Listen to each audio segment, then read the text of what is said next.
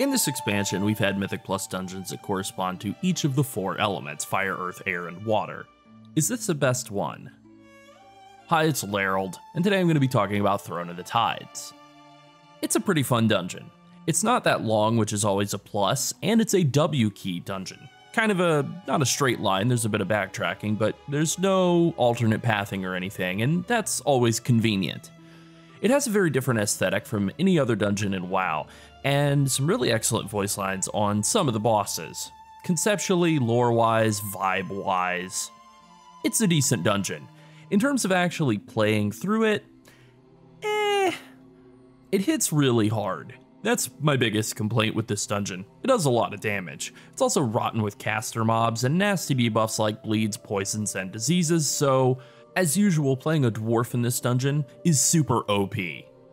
I like it, but it's one of the harder dungeons this season, and it wouldn't have been my first choice of Cataclysm dungeon to bring back. Cooldown usage is very important here in this dungeon as a tank because of the amount of damage it deals. Also, the gauntlet at the end and the final boss kind of make what had been an otherwise pretty good dungeon up to that point end on a sour note. Basically, it continues Blizzard's trend of bringing back old, fairly well-liked dungeons and then over-tuning them way too much. I wanted to like this dungeon a lot more than I actually have. I don't hate it, but when this season's over, I'm not going to miss it. Now for the usual disclaimer before I walk through the route. My goal is to talk about what I do to maximize the group's chances of finishing the dungeon easily and relatively quickly, and limit the possibility for other players to make mistakes. This is specifically oriented toward pug groups, and it is definitely not the most efficient route possible, which is fine. You can pull more aggressively if your group is up to it, but with that being said, this route should be good all the way from a +2 up to about a 23 to 25. For higher levels, I would be more aggressive throughout the entire dungeon, especially in some of the earlier pulls. I would probably just pull more stuff together at once. Now here's my MDT route for this dungeon. It's on the screen right now. I'll put a pastebin link to copy the import string into your MDT in the pinned comment, and I, as always, recommend using MDT. It's a great add-on. Alright, so now let's just go through this MDT here. You'll see I've drawn some arrows once again. We obviously start here down at the entrance and just move straight forward up through here until we reach this elevator in this circular area here. And then you just again continue straight forward all the way through to the first boss, Lady Naz'jar, and then at that point you backtrack, come through, kill the second boss here, make your way down the elevator again, making a left once you've come out of the elevator to the third boss, and then going all the way back to where you were before, straight ahead, and straight down the final alley to the final boss. Now let's actually talk about these pulls a little bit.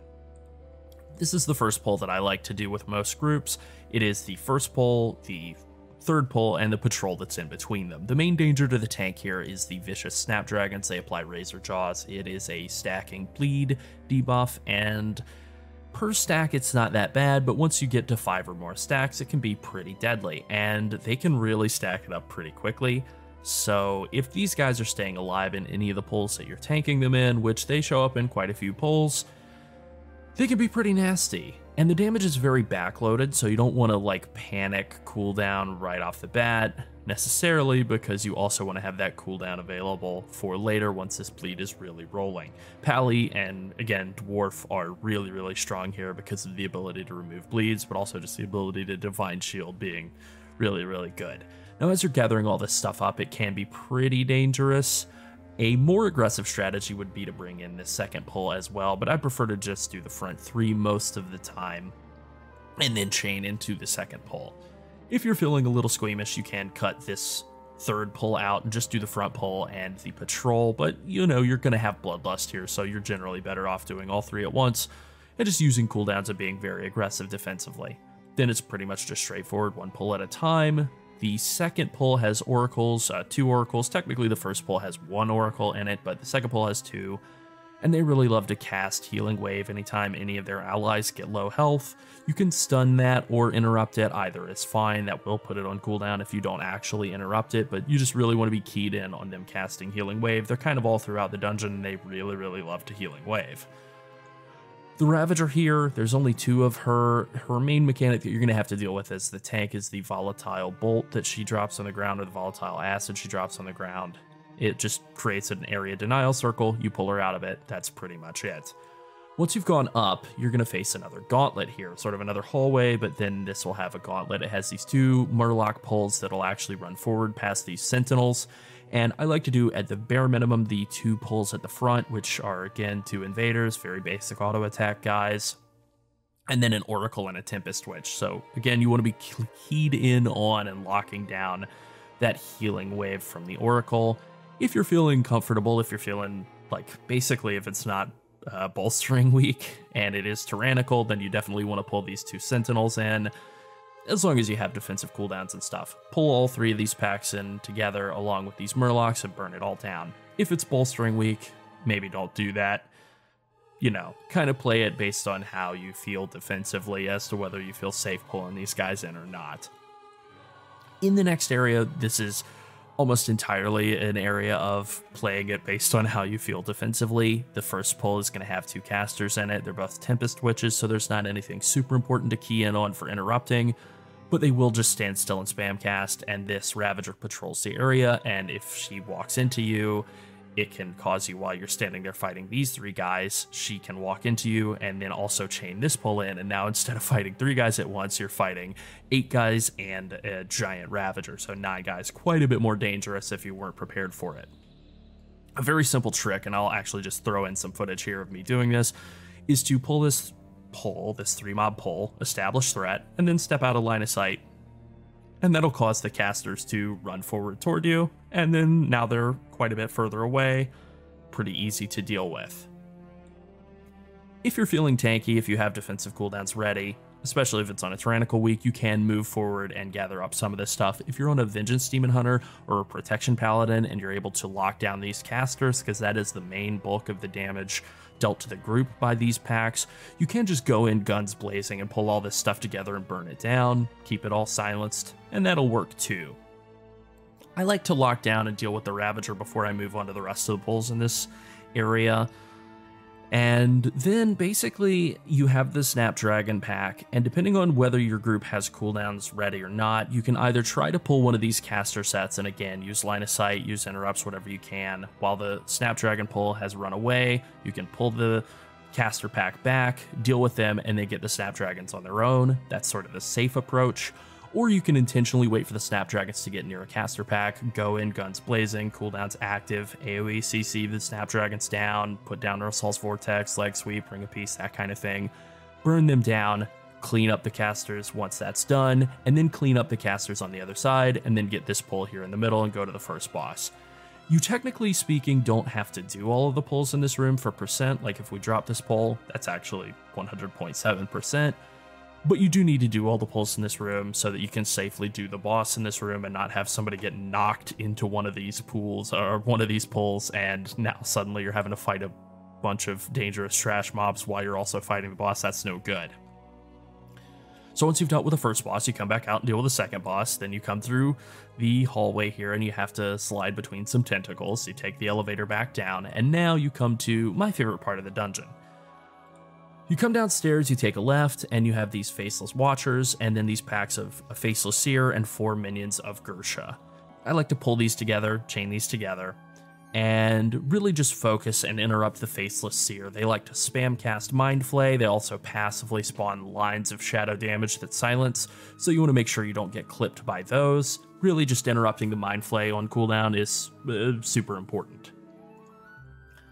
This overlaps, the lines that they put out overlap with the Shadow Smash that these Faceless Watchers do. They cast Clenching Tentacles, which mass grips everybody to them, and then they follow it up with Shadow Smash, where you have 2 seconds to run out of melee range from these guys, or they'll blast you with a massive amount of shadow damage.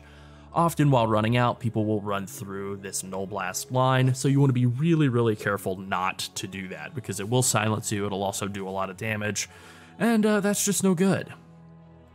In terms of affix overlap, Storming, Entangling, and Volcanic can all be pretty nasty in this section. I wouldn't let that like slow me down from pulling faster, I would just try to do what I could to clear out the stormings before the group gets gripped in by clinching tentacles, like intentionally get hit with the hope of getting pulled back down to melee range by a clinching tentacle and then running out and making sure that there were no stormings in the way for everybody to kill them. So you do this pull once, then you do it again, and then you have this set of pulls here. 2 Faceless Ears, just spamming Mind Flay and Null Blast, and 2 Faceless Watchers using Clinching Tentacles and Shadow Smash. You can pull these together depending on how the group is doing. Once this pull gets near the end, I like to hold my AoE cooldowns for this next pull, the 6 Minions of Ghur'sha. All they do is spam AoE damage, but it's 6 of them and they do a lot of damage. So I think it's really important to have as much AoE damage as you can going into this final pull before the 3rd boss so that you can really just absolutely turbo nuke them. And any sort of AoE CCs, AoE silences, that kind of thing are really useful on these guys as well.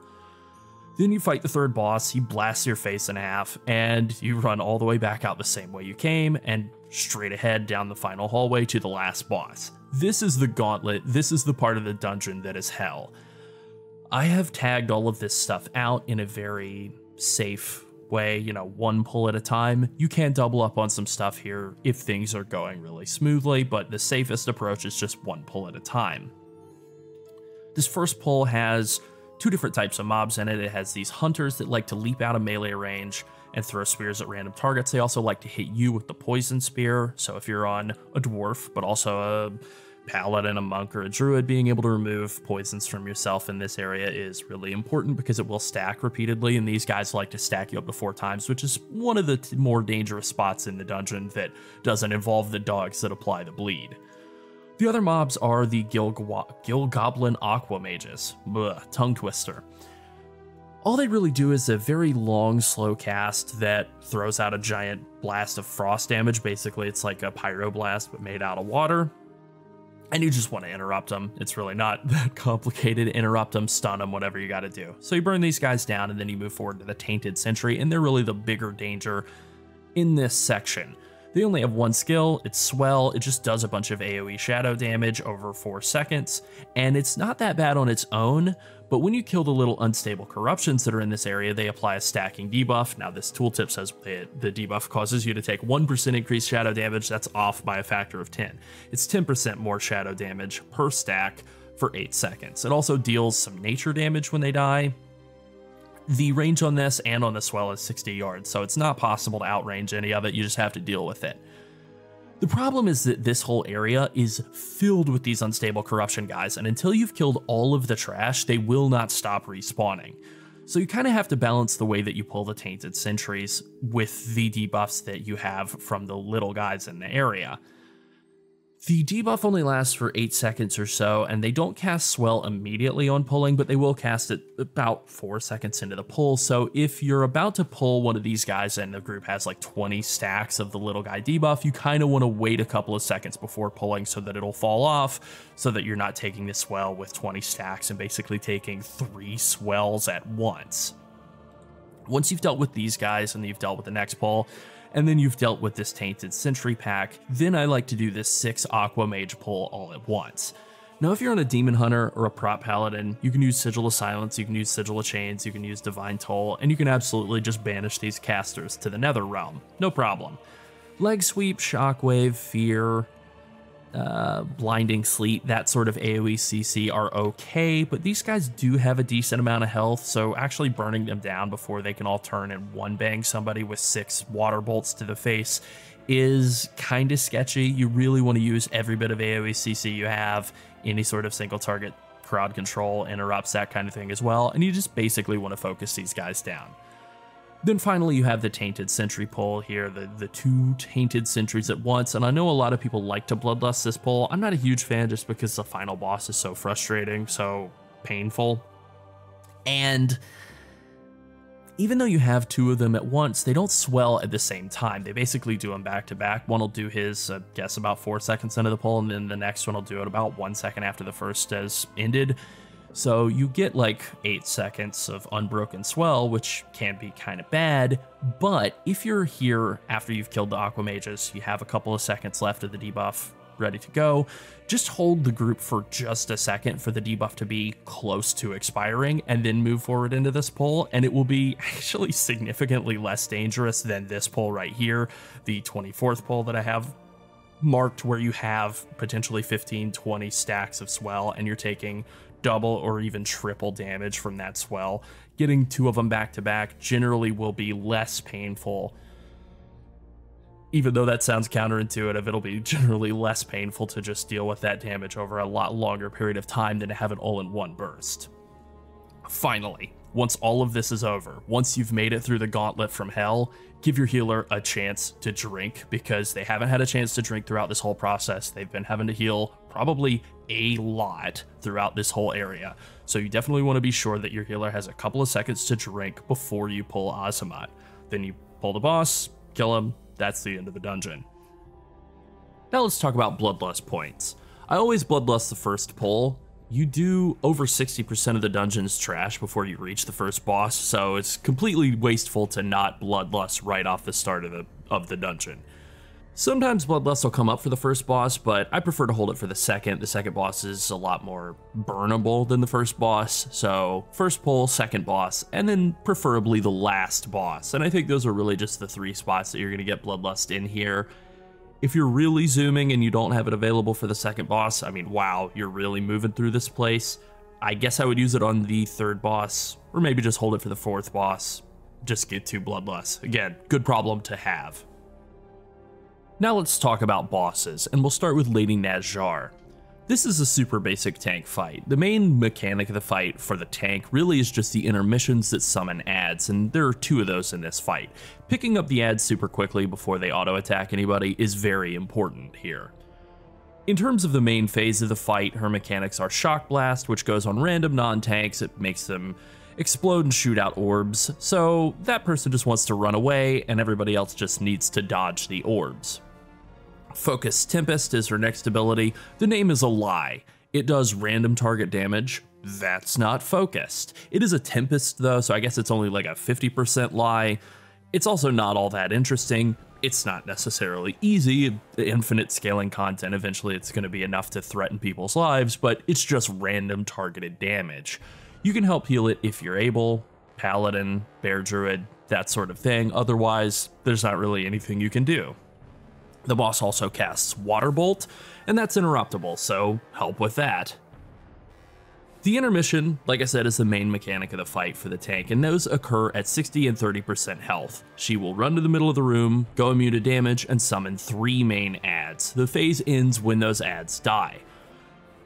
You kind of want to treat this like a normal trash pull, where you just drag the adds together and cleave them all down.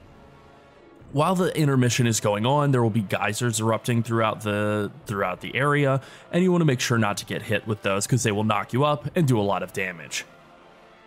The main ad that you need to pick up is the Naz'jar Honor Guard, and it spawns in the back of the room. It spawns in a fixed location in each intermission. It's the back of the room relative to where you walked in. They auto-attack and they have a normal threat table. They are dangerous to anybody else in the group, really, so you want to pick those guys up as soon as you can. And their only actual mechanic is that they cast Trident Fury. Basically, they'll dash across the room toward one of your ranged players and stab in a cone for 4 seconds. All you do is sidestep that, pretty basic. The other 2 adds are Frost Witches. They spawn on the sides of the room, and they just spam cast Frostbolt. Now you want to pick those up as well, but they're not really going to be trying to auto-attack all that much. They're not as high of a priority as the Honor Guard. They also apply Icy Veins to themselves, just increasing their damage by a lot. So you want to interrupt them and dispel them if you can. Like, say you're playing a Blood Elf or a Demon Hunter, you can dispel the Icy Veins. Otherwise, just focus on interrupting them, and you can stun them and CC these guys as well. Basically, you just drag them together with the Honor Guard, cleave it all down. Now, there are also Murlocs during this phase. They just jump at random targets. They can't be tanked. You just cleave them down, but anything you have that does sort of AoE CC, displacement, things like Ursol's Vortex, A-Bomb Limb, Sigil of Chains, Ring of Peace, all of those are pretty great for helping lock these Murlocs down because they will deal a lot of damage to the ranged DPS in your group. Usually I write myself some extra notes here to talk about what I do in tanking the fight. I didn't do that on this fight, not because I forgot, but because there really isn't all that much to do as the tank in the main phase of the fight. You pick the boss up and pull her slightly out of the middle of the room, you dodge the shock blast balls, you help interrupt water bolt. That's pretty much it. The next boss is Commander Ulthok, and I think he's the most successful modern rework of an ancient boss in this expansion. He's not up against a ton of stiff competition, but I do still think it's a pretty good fight. It's also a fight that's really hard if you do it wrong, and pretty easy if you do it right, and I like that kind of fight. He's a great Bloodlust target because he has a lot of health, and he can deal a lot of damage even if you're handling all of the mechanics correctly, so getting the fight over with quickly is good. He has 4 main abilities, and they dictate how you move him through the room during the course of the fight. The first ability is Bubbling Fissure. It summons purple pools on the ground. These are all spawned at players' current locations. Standing in them deals damage and gives minus 100% haste. So what you want to do with this is every time it's about to come up, you ping for the group to stack up, everybody stacks up, and then you move away. As soon as the pools go down, you want to move the boss away from the pools a little bit and drag your party away from the danger. The next mechanic is Festering Shockwave. It knocks the group back.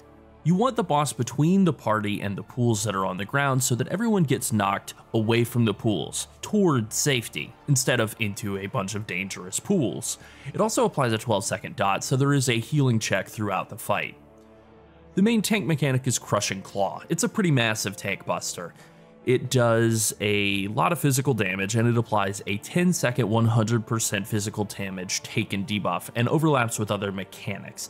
The debuff is really the more dangerous component of the mechanic here because the initial hit is pretty big, but if you're prepared for it, it's not that bad. But then you have to deal with 4 or 5 more double hit auto attacks that can be pretty dangerous if you're also overlapping with other mechanics in the fight and you don't have cooldowns ready to cover that up. The final ability is Awaken Ooze. All it really does is it turns the pools into adds that basically just work like a pool that can move. They move really quickly, they can't be slowed, stunned, or gripped, or knocked, and they are applying not just the damage but the 100% negative haste debuff, so they're quite nasty. There is a way to deal with them, hitting them knocks them back. Resto and Balanced Druids can just spam Sunfire on the adds to constantly knock them back the entire time they're active, and that completely negates them as a mechanic. Now, they want to be careful, and you want to be careful too, to not knock them back too far. If they touch the door, the fight will reset. You also want to be careful not to let them eat your party though. So it's kind of the tank's job to play goalie here and keep these adds locked down. You have to actually hit them to knock them back though. Dots won't work, so not all tanks are equal here. Rushing Jadewind and Spinning Crane Kick both count as hits with every single tick of the damage over time that they deal, and that makes them amazing for demolishing these guys. Monks are far and away the best tank at keeping these things locked down. Bear's in pretty good shape too, thanks to being able to spam hit Thrash and then spam Swipe in between. Paladins are mediocre, they can use Shield of the Righteous and Avenger Shield bounces will do the job, Blessed Hammer will do the job, but Consecration won't. Vengeance Demon Hunter, Blood DK, and Warrior all kind of struggle because they don't have spammable AoE to allow them to play goalie that effectively. So in terms of the dance of tanking this fight, this is the kind of boss who likes to show you all of his moves one after another at the start of the fight, and then swap up the order as it progresses to see if you can handle the overlaps. You want to start out by dropping the first set of pools near the entrance, and that'll be the first mechanic of the fight. Then you'll move away and get knocked into a nearby wall. You want to cool down the Crushing Claw when it comes out and lock down the adds when he spawns them, then drop new pools by the old pools. And this is the basic rhythm for the fight. Although the order will get mixed up a bit as it progresses, you always want to position the boss so that he's closer to the pools than the group, and you want to drop new pools by old pools and then pull the boss away in preparation for the shockwave, and ping so that everyone gets on the correct side of the boss so that they get shockwaved away from the pools. On top of all of that, make sure you're cooldowning every Crushing Claw. They can overlap with adds coming up about 35 seconds into the fight and then again at about 2 minutes and 15, and those spots can be pretty nasty. Mindbender Ghur'sha is the third boss in this dungeon. This guy is a genuine tank murderer. He puts a ton of stress on the healer and DPS as well. He's legitimately very tough. This is a 2-phase fight, and phase 1 lasts for the first 75% of Aranok Stonespeaker's health bar. Aranok is an enhancement shaman. He's being mind controlled by a Shadow Priest Mindbender. It's a pretty simple fight, really, but it deals insane damage. He is going to beat your brains in, but don't worry, it won't be complicated. His main mechanic for the tank is Storm Flurry Totem. It's on a 26-second cooldown. It grants him a 100% attack speed increase and makes every hit deal nature damage. It adds so much damage. He can kill your entire family with one Storm Flurry Totem. Major cooldowns during this are critical. You want to put them up as soon as that totem is going down. You also want to immediately pull the boss to the totem and focus it down. That is the top damage priority whenever it is up. His second mechanic is Flame Shock. It goes on allies. He applies 2 at once, so you have to dispel one and heal the other. Well, the healer has to do that. You're not doing any of that. You're just trying to stay alive. The healer in this fight is going to be stressed, so if possible, you do want to help them. That's not always possible, though. Earth Fury is the final mechanic in phase 1, and it causes the ground beneath players to erupt on a short delay, so you don't want to be stacked here. And you don't really need to just run the whole time this mechanic is happening. There is kind of a delay, so you want to stutter step your movements a bit. Wait, move a couple of steps, wait, move a step, wait, move a step, and that usually gets the job done. I think you really only have to do 2 or 3 moves depending on your timing to not get hit by the Earth Fury at all. Phase 2 starts at 25%. As soon as Phase 2 starts, any existing Storm Flurry totems will be removed. They'll just despawn instantly. At this point, Mindbender Ghur'sha detaches from Aranok. He immediately casts Terrifying Vision, which deals a bunch of damage and fears anybody who's in line of sight of him. So you want to line of sight the boss behind a pillar or one of the big crystal orbs near the entrance. You can use Anti-Magic Shell or Lichborn if you're on a Death Knight, or you can use Divine Shield or, I guess, Spell Warding on a Paladin, although I wouldn't waste Spell Warding on this mechanic, I'd just line of sight. Mindbender Ghur'sha casts Terrifying Vision on a 20-second cooldown, and he deals random damage to the group while he's active, and that's it. It's very simple, but it can be really deadly at higher levels, so any help healing you can provide is good if you have it available, and group cooldowns like Rallying Cry, Darkness, and Anti-Magic Zone are also really useful. This fight is a very hard throughput and tankiness check. The only movement requirements are going to the totem and the small stutter steps you have to do for Earth Fury, and then I guess line of sighting the fear in phase 2. It's a fun fight, a very hard fight, like a nightmare version of fighting a training dummy, but great if you like a numerical challenge. Ozumat is the final boss, and he was by far the boss I was most concerned about in terms of whether Blizzard could translate a Cataclysm boss into the modern Mythic Plus state of the game successfully. I do not think they have stuck the landing here. This fight kinda stinks. It's a disappointing end to an otherwise pretty good dungeon. It's an ad fight, it's a ground effect fight, and it's a stationary boss fight, and the way that all 3 of these overlap isn't great. It's a 2-phase fight, but phase 1 is the real fight. Once you've reached phase 2, you basically have 10 or 15 seconds and then the boss is dead. Ozumat has 5 main mechanics in phase 1. Ink of Ozumat is the main boss that you're actually fighting in phase 1, and for the most part throughout the fight. You want to stay in melee range of the Ink of Ozumat at all times. It has an 8-second cool up at the start of the fight, but if you leave melee range at any point after that, he will spam Foul Bolt on you, basically until you're dead, usually 1 or 2 hits. Now you can spell reflect this, so if you're feeling brave, and warriors usually are, you can intentionally use spell reflect, step out of melee range for 1 Foul Bolt, and then get back in, and use that to add a ton of extra damage. That's a pretty good move, actually. The first actual tank mechanic of the fight is Merc Spew. It's a frontal cone, and it is the main tank mechanic. You want to face the boss away from the group pretty much at all times. That's really all there is to it. It does a lot of spell damage, use defensive cooldowns to mitigate it, but it doesn't have any other sort of lingering effects other than just that it deals damage up front. Blotting Barrage drops pools on players. They last forever and they grow constantly. It's really important that players try to stack these close to each other and sort of slightly off the boss if possible, especially later on in the fight when you're running out of room. Putrid Roar deals group damage and applies a damage over time effect, and it also summons adds, and adds are the most annoying, difficult aspect of the fight. When the adds come out, they come out 5 at once. There are 2 splotches and 3 sludges. You have to get all of them picked up as quickly as you can. The splotches are casters, and interrupting them can suck because they can spawn all over the room, opposite sides of the boss, 40 yards away from each other. It's pretty easy on Paladin, Vengeance, Demon Hunter. Death Grip is also strong, pretty brutal on Monk, Warrior. It's kind of mid on Druid. You can at least hit him with Moonfire, that helps. The sludges are just melee doofuses. They drop pools when they die. It is the same pool as Blotting Barrage, so it's super important that they aren't under the boss, and they need to be outside of the boss's hitbox. The final mechanic of Phase 1 interacts with the pools. It's Cleansing Flux, and that's a buff from Neptulon. He chooses 2 random non-tank targets and grants them shadow damage immunity, and a buff that allows them to clear shadow pools. So basically, they become the clean team. This is why the adds dying needs to not be directly under the boss. It's so that the clean team can sweep up the goo from the adds and the Blotting Barrage all at the same time. They have to actually stand in the pools until they despawn. It takes a few seconds. If this is done right, the fight is not too bad. It's pretty manageable. It's actually kind of fun. If it's done wrong, and eventually it usually does get done wrong, it becomes very hard. If you're in a bad situation, what you want to do is just use your defensive cooldowns and do the best you can to stay alive until the group can clear out the pools on the next Cleansing Flux cycle.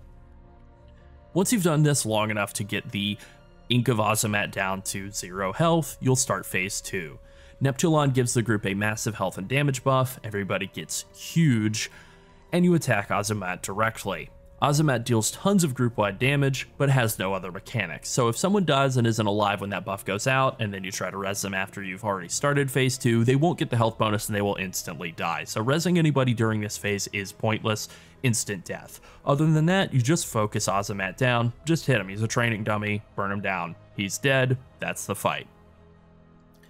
In terms of managing the fight, it's all about being prepared for each mechanic as they come out. Positioning the adds so that they don't die directly under the boss is really, really critical. It is the most important aspect of the fight as the tank. They need to die far enough away from the boss so that the clean team can sweep them up once they get Cleansing Flux. As long as you manage that and you live through the Merc Spews, this guy isn't too bad. One little extra tip I have for helping make sure the clean team actually Cleansing Fluxes up the ad pools is to ping the ads as soon as Cleansing Flux is coming out. The ping system is really good, definitely important to make as much use of that as you can to direct people and make the fight easier for everyone. If I had to really nail it down, my problem with this fight is that the punishment for the ads dying in the wrong spot is just too damn high. The pools expand too quickly, the cleanup timer is too tight, and the boss's stationariness sucks. Stationary bosses usually aren't great, and this one is no exception. And that's Throne of the Tides. It wasn't my favorite dungeon back in Cataclysm, but I did like it a lot. In Dragonfight Season 3, it's definitely still not my favorite. I wanted to like this dungeon a lot, I think it's better than Vortex Pinnacle was, but it could have been more successful than it is.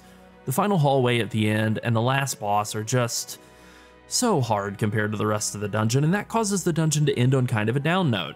You spend the whole run knowing that the end is going to be really painful, and then you unfortunately are proven right when you get there, and it tries really, really hard to kill you and everyone else in the group. All in all, it's an okay dungeon. Not bad, not great. It's hard in a really painful way in some spots, and hard in a really fun way in some spots. It has one of the most fun first pulls in this season, but it's just not a complete success from start to finish. Alright, that's it. Thanks for watching. Bye.